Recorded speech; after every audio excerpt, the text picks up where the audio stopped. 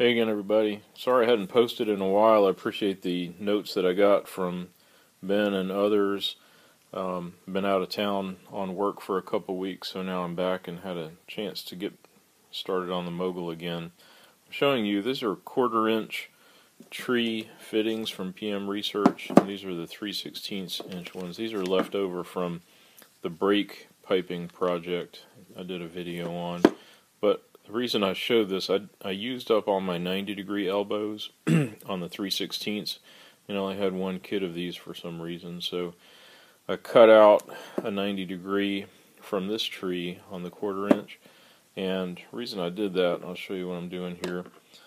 I got to looking at the blower ring, and of course the last where we left off, I just made the blower ring and silver soldered the little rivet in the end there.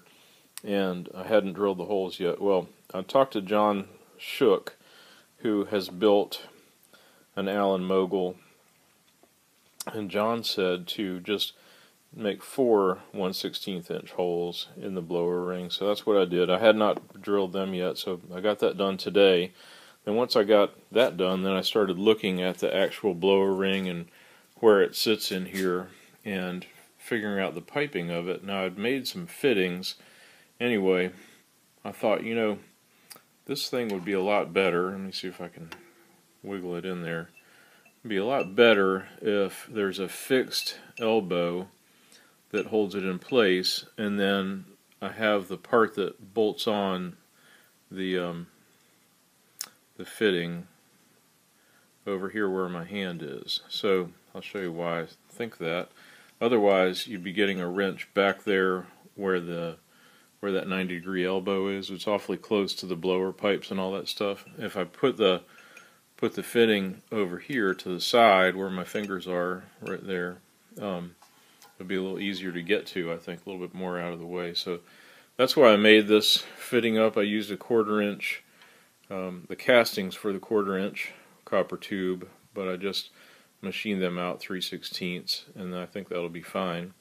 And I made a couple of bends. I made this bend here, and I had already marked this so that it's a fit for, let me put this down, it's a fit for the blower, 3/16 inch blower line coming in from the cab area. And let me show you what I did here. This, I went ahead and left the pipe, the copper tube, ridiculously long coming out the back here, because obviously I'm going to have to make a fitting for it, but I'll be using 3/16 inch copper for other connections, like the top of the sight glass to the blower, the little vent side. So anyway, I left that ridiculously long. Then I can fabricate the, when the rear header bar is up here, and it's going to go to obviously the a blower control valve, a little globe valve that'll go into the rear header. So I left it so long I can bend and manipulate that later. And I'll pull this out, and you can see this is that fitting. It's kind of snug in there, which is good. But this is a little fitting that I had made before. I think I showed you all that. So we'll have that on that. I'll have to silver solder that basically in place tomorrow. I'm not going to do that tonight. And then I'll cut and silver solder the fitting. Here we go.